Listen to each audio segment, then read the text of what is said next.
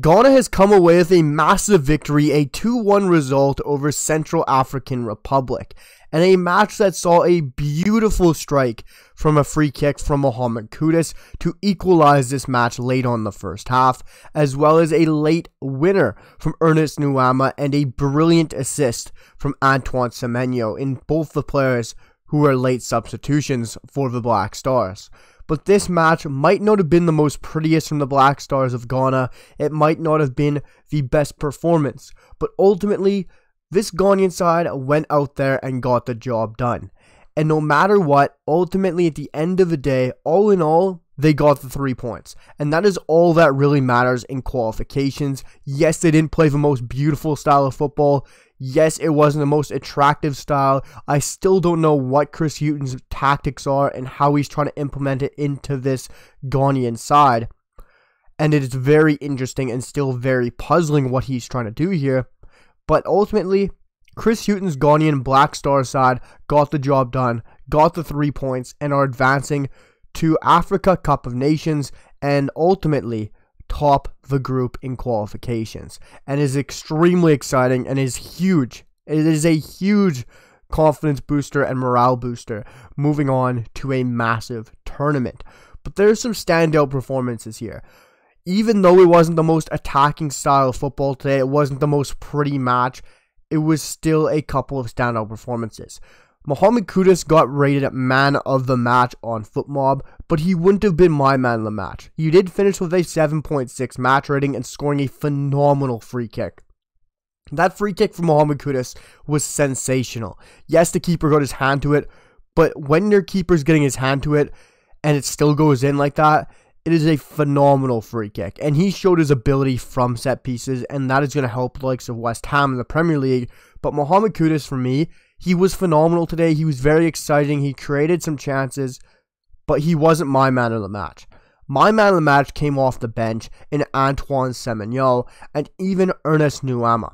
These are two players who I said should have started this match. In my predicted lineup, I had a front four of Mohammed Kudus at the 10, with Nuamah off the left, Semenyo off the right, and Inoke Williams up top.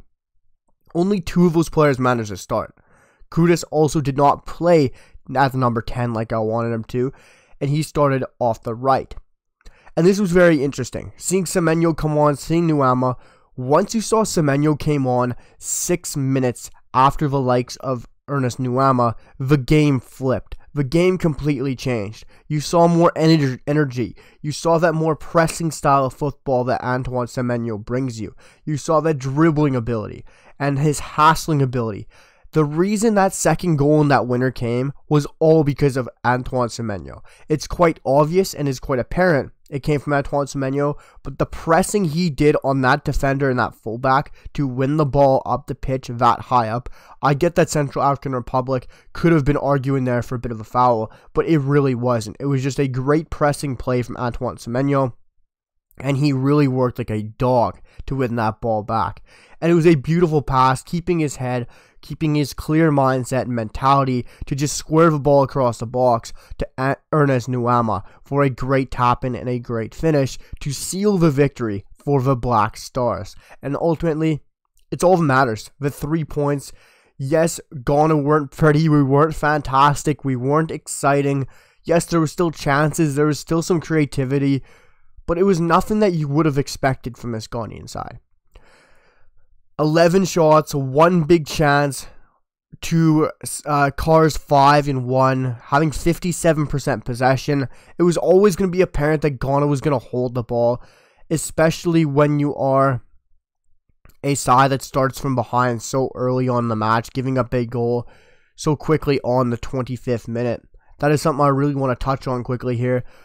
I know there's going to be hate on Lawrence Atizigi for coming out and rushing out of his goal, but what do you want Lawrence Atizigi to do there, guys? Do you want him to sit back and just let him have a 1v1 and just stay stature at his goal and let the attacker come straight on him? No, it makes no sense. He had to come out and press that ball. If he wins it, fair play. He didn't make himself fully commit to the challenge, which would have ended up in a red card for Lawrence Atizigi, putting his side even more behind the 8 ball.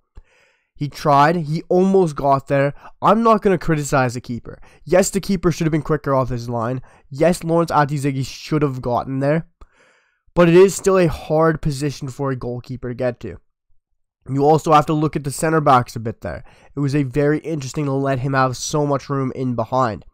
Lawrence Atizigi, he can be criticized there, but not for rushing out of his goal. You can't criticize a goalkeeper in that sort of situation for rushing out of his goal. He had to rush out of his goal, or else it would have just been a straight 1v1 and a tap-in for the car striker to put that in the back of the goal. Lawrence Atizigi pressed him, but all he can say is he should have been quicker off his line to win that ball.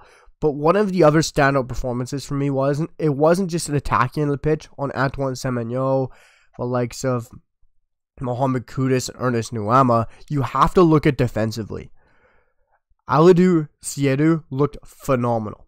His pace, his recovery ability, and winning a challenge was phenomenal. I loved what I saw from him at right back. He is definitely the guy who is going to take over that role from Denis Sadoy now, who is of course aging and is moving on in the world of football. You can see he's not what he used to be. And Alidou Siedu looked phenomenal today alongside Joseph Adu. Alexander Djiku didn't really have his best game, but he was still defensively solid. And there's one player I want to talk about specifically. Abdul Baba Rahman. This is a very interesting one. I could see it watching the game. You could hear the boos when he'd be on the ball at points. And you can't do this to a player. You can't boo them. You can't criticize them when they're out there wearing your national crest, when they're out there giving their all. Especially a player like Baba Rahman, who I personally thought had a very decent game today. I didn't see a true reason why you could go out there and hound him and hack at him for his performance. Yes, Gideon Mensah came on and still gave a different outlook attacking-wise and still looked very good. But I don't see why you should be attacking Abdul Baba Rahman for his performance today. He looked very decent. Yes, he wasn't phenomenal by any means, but nobody was phenomenal on the pitch for Ghana today outside Semenyo, Alidou Siedu, and the likes of Ernest Nuamah.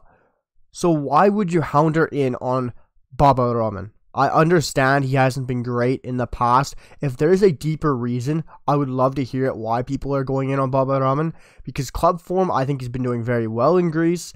And outside of that, if there is an underlying reason that I'm not aware of, I'd love to know why he's getting booed so much. But I thought he was still decent today. I didn't see the reason for him to get a bit of hounding when he was on the ball. But Baba Rahman for me was still very decent. And personally, I don't understand why one of the Ayew brothers is still starting. I can see why Jordan Ayew can get a look in, why Andre Ayew can get a look in. But starting at the 10, it really raises up questions for me. When you got players like Bukhari, Koningsdorfer, when you got players like Ernest Nuamah, Kudus, Antoine Semenyo, who's been playing off the right for Bournemouth so much this season, why are you dropping an Ayew at the number 10 role? Play Kudus there and use your quick, exciting, young, pacey, dribbling, electric, talented wingers that you have. I don't understand what Chris Hughton's been doing here. So it's very interesting to see that Ayews are still starting. And Aki Williams had one of those graveyard shifts. He didn't really get many chances, not much to truly work with. He made some fantastic runs, some nice interchangeability with the likes of Mohammed Kudus at times, but nothing truly coming his way. So I don't think there's a reason you should really criticize the likes of Inaki Williams for his performance today. But the lineup was a very interesting choice, guys.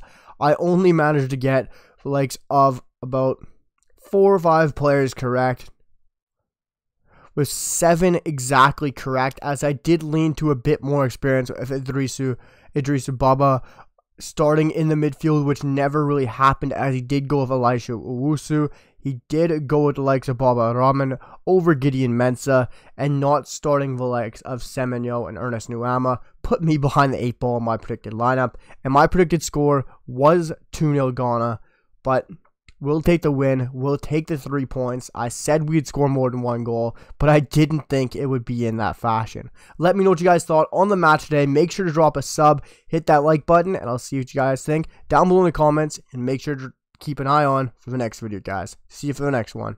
Peace.